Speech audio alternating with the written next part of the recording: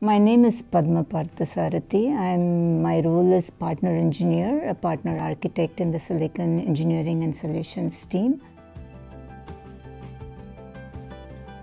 We never thought where we would be when we came in here, right? Like this new hardware journey would start in Microsoft, and we will go through the history that Microsoft is going to make in terms of hardware systems. So it's and we've gone through so many ups and downs right from the beginning, right? Like how the management changed, the outlook of the upper management changed. Like they were so used to doing software, and how they took in what it takes to do hardware, what it takes to do silicon, what it takes to do quality systems like Xbox as the thing folded out.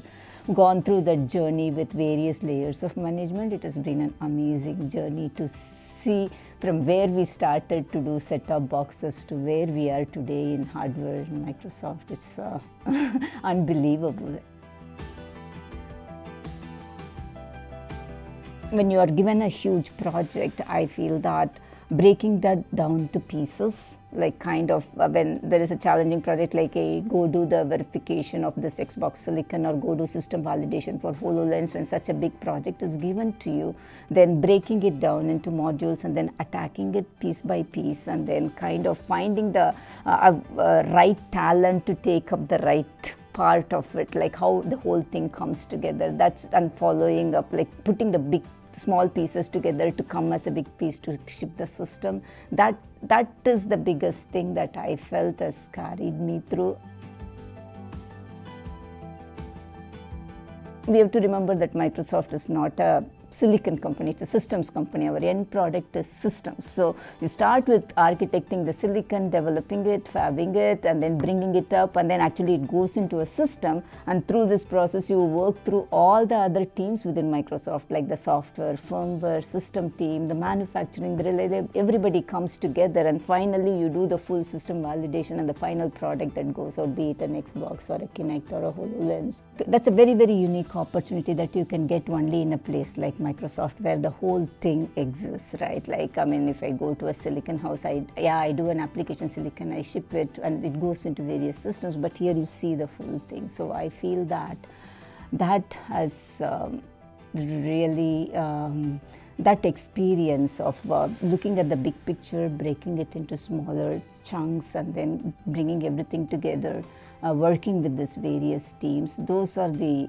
biggest skills that I have developed that has helped me through working on so many different products, and then working from the architecture silicon phase to all the way to the system validation and shipping the part. And so that's my journey. When you start your career,